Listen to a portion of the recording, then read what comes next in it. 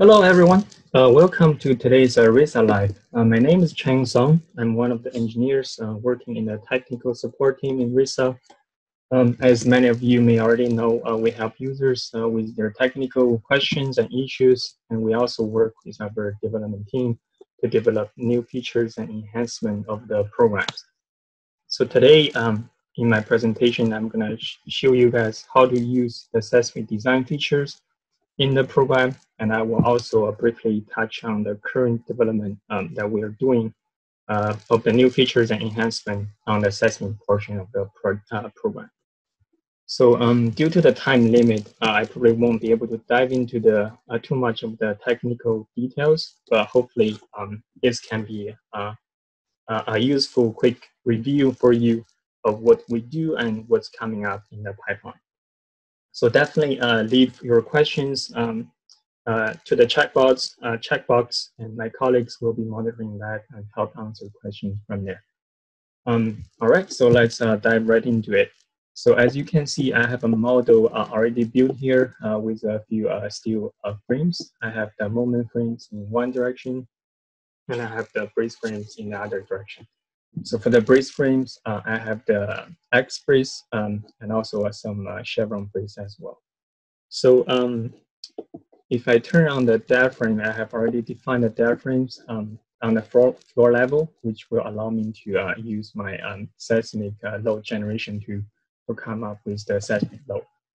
So before we do the seismic design, an important step is, of course, to generate the seismic load. So in the program, there are actually two ways to come up with the seismic load. One way is to use the seismic load generator, which is from the advanced tab and seismic. If I click on that, so here we can actually pick your load combinations for your seismic weight and also your code and different parameters that defines your seismic load calculation. So we actually had a RISA Live a few weeks ago talking about the details of how to generate lateral loads. So today I'm not gonna dive into the details of these. But if you're interested, definitely look it up for that RISA Live videos, and also hit the bell and subscribe button below so you're not missing any future contents from us. So here after, I'm not gonna regenerate it, I just click close, and I can actually show you guys the seismic load I have already generated from my BLC spreadsheet. So under the BLC, we can see I have the ELZ, ELX, and also some eccentricity BLCs here. That's my seismic load from that seismic load generator. If I go to the 3D view, I can actually turn on my load display. If I go to one of the BLC, I can see my seismic load from that generator. The seismic load are being applied to the diaphragm level, pretty much at the center of the diaphragm. If you're using eccentricity cases, it's going to apply to the eccentricity nodes. But then the diaphragm will distribute that load to the frames below. So this is one way to do the seismic load generation. Another way, this way actually we use is the equivalent lateral force method from the code. Another way is you can also do seismic load generation from the response spectra analysis, which you will be able to, you will need to use our dynamic solver. If you go to solve dynamics, click solve, this will bring up the dynamic solution dialog.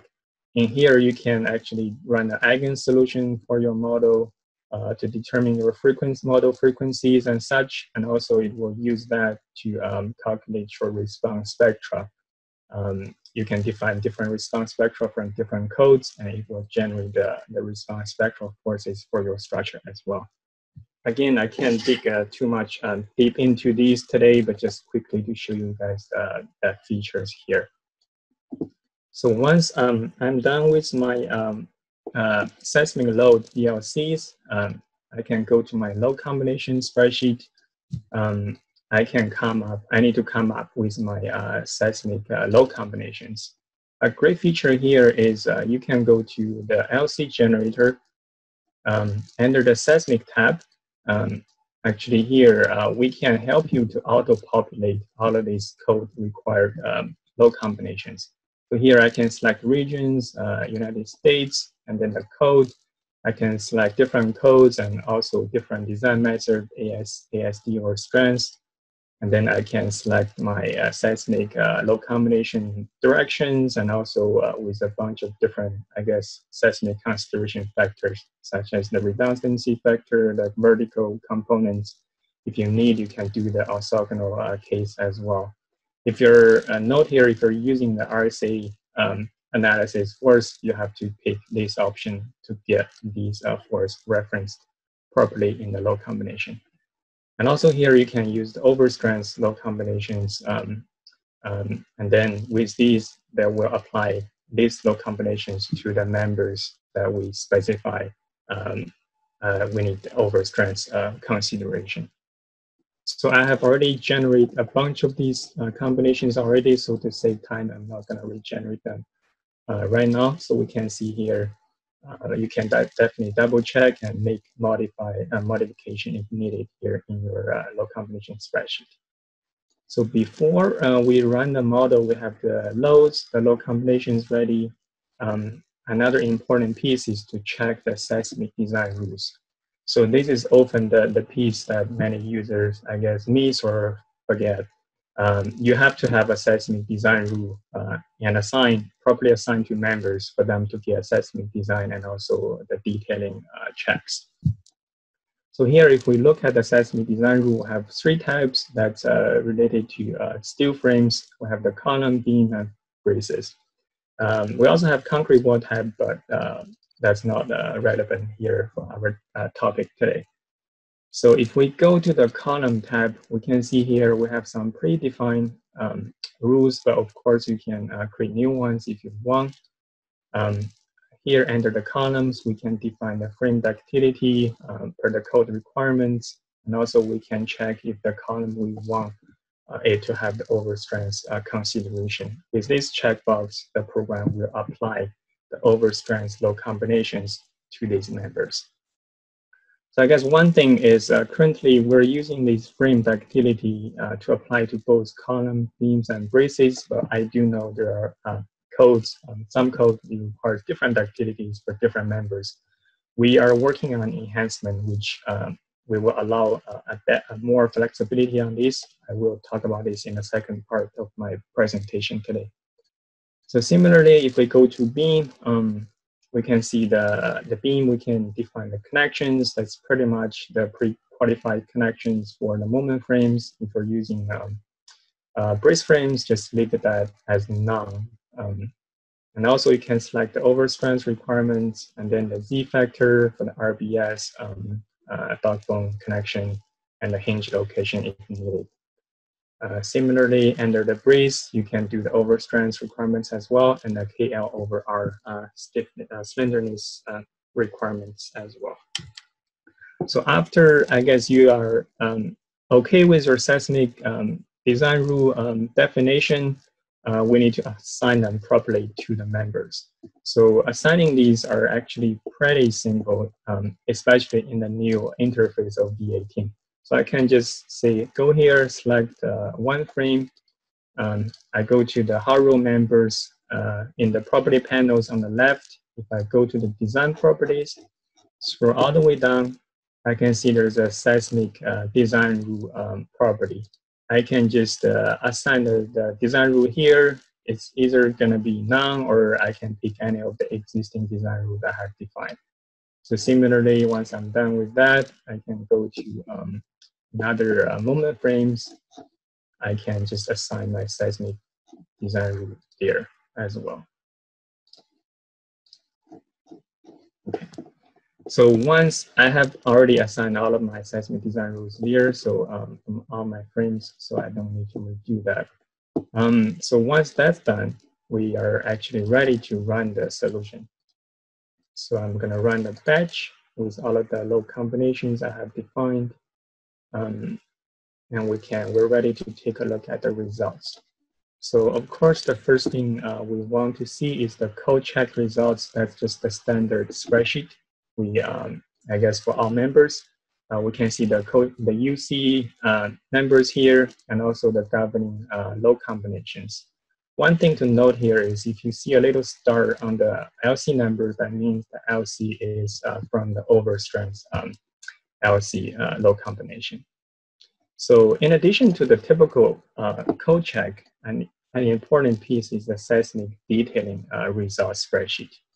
So that is, I guess, a really important spreadsheet that summarizes all of the seismic detailing checks for you. So let's say here, the seismic detailing spreadsheet has 3 tabs: columns, beams, and braces. Under the columns, we can see my member labels and the design rules I have assigned, the ductility requirements. The UCs are repeated here as well. And for the columns, slenderness checks, whether they have failed or passed. We also have the panel zone checks. And what's even better is the equations are listed here as well that are used for this check. And the continuity plate check, and also the equations. For moment frames, we have the strong column weak beam ratio check. You can see these are not in the brace frame check over there. And also the member that actually contribute to the worst ratio. And we also have a few miscellaneous check, which you can check the details in our help, which these checks cover.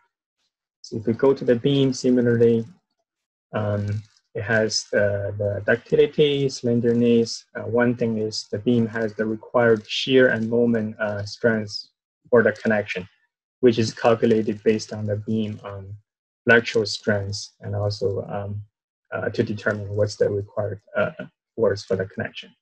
And also it has the column beam ratio check, and also the span depth ratio check for the pre-qualified connection requirements. So lastly, if we go to the braces, we can see the brace ductility, UC, slenderness, and one thing is special for brace is the required tension and compression strength for the connection, which is calculated based on the expected strength of the brace. And also for chevron braces, if I scroll down, we do calculate the unbalanced vertical force to the beam. And also we show you which beam that is. So this is a great resource to check the summary of all seismic results, but actually I personally prefer a better place is to use the detail reports. So if I go to the detail report button, click one of the moment frame columns, I scroll down. So above is the typical code checks. If you go to the bottom, you can actually see we have the seismic detailing results here. So here, the good part about this that I like is it actually shows you every single steps of the calculation. So here we do see I guess the basic properties of the columns, whether it's been designed to the overstrengths, LCs, the ductility requirements for the flange and webs. You can see all of the, I guess, the field check are highlighted in red. So for your, I guess, quick review. And here we do list all of the, I guess, the slenderness check with the equations and the detailed numbers. See the panel zone summary. We have, I guess, the beam with demand and equations, and also capacity all listed. So similar for the continuity plates, every single number are listed in details here. For your review. Similarly, if we go to beams, I guess this part is very similar for beams and columns, but the beam does have something special for the, say, the flange bracing, the required strength and stiffness. All of these calculations are here with the code reference, and also how the program calculate the required connection shear and moment based on the beam's flexural strength. We can see this is the gravity part of the shear, and also the shear contributed from based on the beam flexural strength. So that's pretty much about the moment frame. For the brace frame, I guess if we took a look at the brace members, for the brace also I guess we have all of the basic things, and something special is to brace is the required connection strength, which is based on both the brace compression or tension expected strength, is the equation listed and also the values calculated. For chevron brace, we will also see the unbalanced force on beam calculation.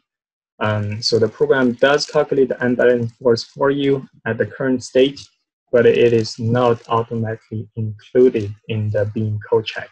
So the user may need to manually supplement this check for their beam design. But actually, we're going to talk about this real soon. Like, we are enhancing this feature, so the program will be able to provide you, I guess, automatic design for our members.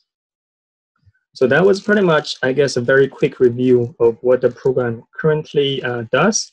I'd like to take, I guess, the last few minutes to show you guys the current development work that we're working on and what's coming up in the pipeline. So if I close these, I can bring up my presentation slide here. So these are, I guess, a very quick and brief list of the work we're doing right now. Definitely, we're working on the code updates for AISC 341, 358, 2016. I know it's, I guess it's a little bit overdue, but it's coming up very soon. So you should have it very soon. The second part is a very, I guess, a major part of a new feature that I personally am very excited about. We're introducing the BRB design to the program.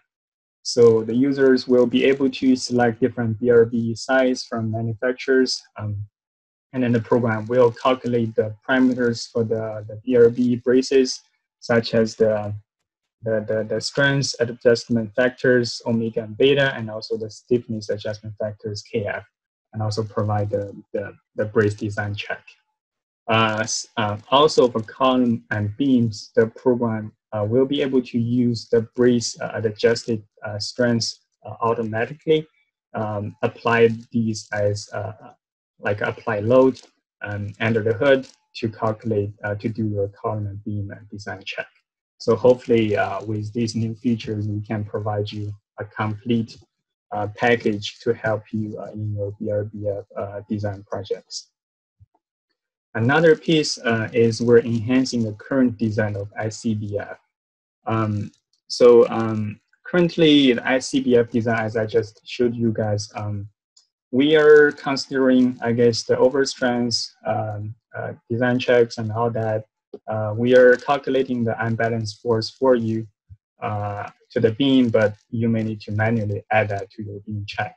But with this enhancement, the program will consider both the capacity limit design load effect per the AISC 341F2.3, and also the exception 2A, which is the overstrength requirements. So you don't need to do, hopefully you don't need to do any, I guess, manual supplemental of the check.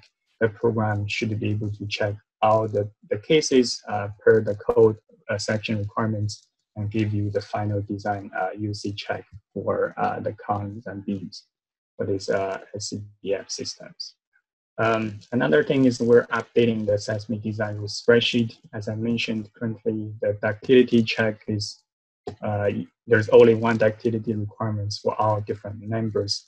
We're improving that so you can define different ductilities for columns and beams and braces. And also we're taking this chance to revamp these design rules spreadsheet. So hopefully it will be much easier and clearer for you to use. So we definitely have more development ongoing right now, but due to the time limit, I can't show you all of them, but definitely hit the subscribe button below, and so you can stay tuned with other updates in the future. That's pretty much concludes my presentation. Thank you everyone for joining me today.